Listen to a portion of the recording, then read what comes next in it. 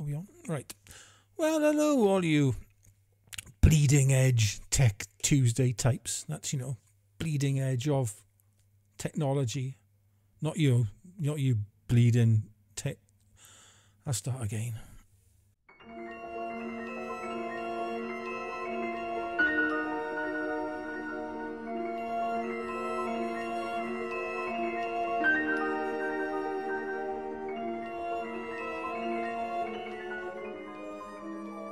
What did I say? During the meanwhilest. During the meanwhilest. No, I don't like that at all. Well, hello. It's us again. The dog, the bird, and me with another sort of review. I say sort of because I'm not really a product reviewer per se, as anybody who's watched any of my review type videos will attest to. But I'm more someone who will just let you know what my experience of using something is like. So a more personal kind of how I feel about something over, a more classic technical review. Anyway, there's something I'm going to talk about today is my Apple M2 Pro Mac Mini, a computer I've been using daily now since last July. Now, appearance-wise, the Mini hasn't changed in years. This Pro version does, though, differ structurally from the standard M2 Mini and the M1 before that in offering 4 Thunderbolt 4 ports instead of just the 2. Now, this is the only reason, really, I upgraded from the M1 Mac Mini I was using. I just needed more ports for my ever-expanding collection of drives. Now, for the record, I've got the standard M2 Pro system on a chip with 16 gigabytes of RAM and a 512 gigabyte solid-state drive. And the cost of all this extra performance and connectivity, well, I paid the princely sum of £1,399 for it. Now, with its slimline and compact build, the Mini sits really unobtrusively under my monitor shelf, along with some of the other gubbins I've got plugged into it. It's a really neat solution, I think, and can easily be hidden right out of the way if necessary. You could even mount it behind a monitor for a really sleek look if you wanted. Now, I've paired my Mini with Apple's 2nd generation Magic Mouse, trackpad and keyboard, along with a beautiful ViewSonic 27-inch 4K display.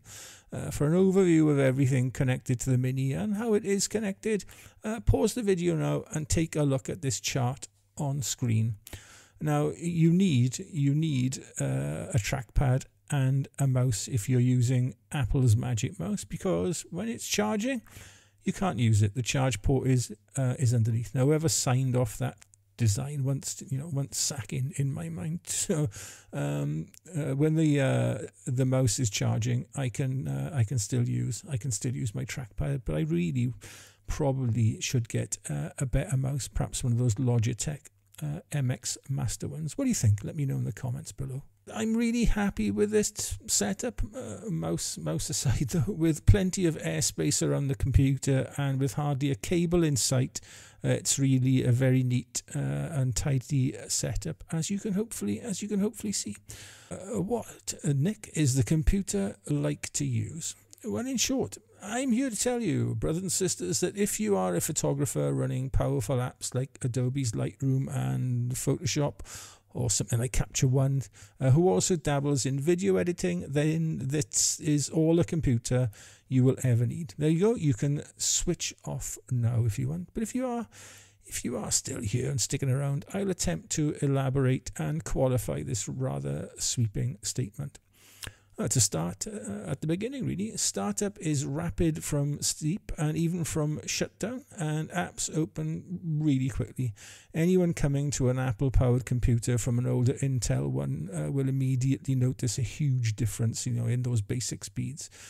From a photographer's perspective, Lightroom and Photoshop are incredibly quick and smooth in use with no sign of any freezing, while the computer, tries to catch up with tasks. It's just a really seamless experience. Even tasks such as, compositing multi-shot panoramas are done, relatively quickly. Here's an example of one on screen right now. This is a 9-frame panorama, and if you put a stopwatch on it, you can see that it was all done in around 42 seconds, more than quick enough. I'm sure you'll agree. Now, as you know, I regularly also shoot multi-frame focus brackets, and using Helicon Focus, the whole process from rendering, aligning and stacking this image consisting of 16 frames took just 21 seconds. And finally, as a test, I exported 121 raw XH2 files measuring 85.6 megabytes each and converted them all to JPEG in just 2 minutes and 7 seconds.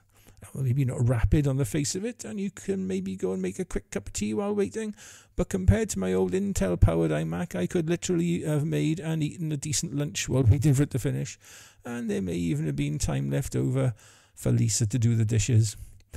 I'll leave. I'm not a huge Capture One user and only rarely use the free Fujifilm Express version, but again, it's a painless and fast experience in my experience.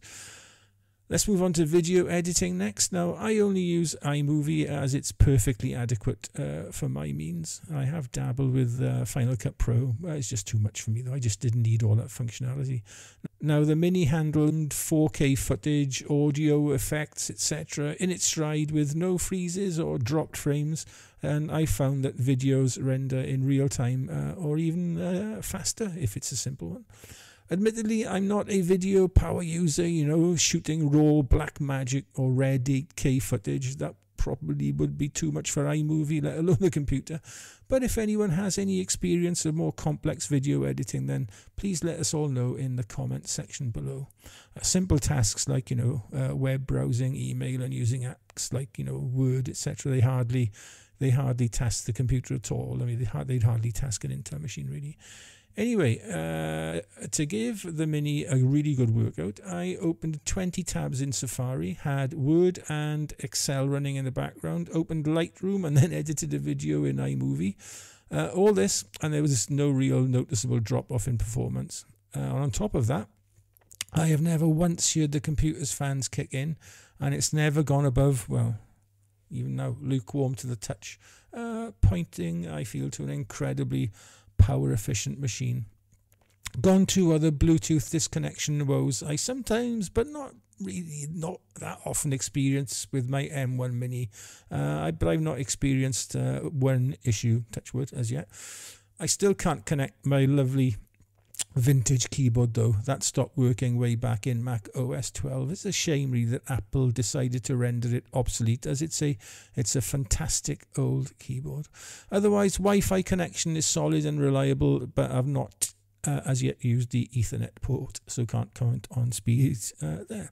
Now, I titled this video as all the computer you will ever need, and I stand by that statement. And as long as you don't go adding, more internal storage or RAM, which will take the cost into Mac Studio territory, then it also offers incredible value for money. And if you do need to add more storage, then don't, whatever you do, pay Apple's ridiculously inflated prices. Instead, take advantage of the Thunderbolt ports and connect extra external storage. Now, the 512GB internal drive in this machine is on another level speed-wise anyway, compared to the offerings in the standard M2 machine. Something to do with the drives that Apple uses, apparently, I think, anyway. On screen now is a Blackmagic speed test of the internal and external connected solid-state drives. Now, while the external drives do run at a fraction of the speed of the internal unit, they are still plenty quick enough, even for video editing. Now, I do most of my video editing off an external drive, and compared to editing natively from the internal drive, I've not noticed any drop-off in performance. Well, not to my senses at least.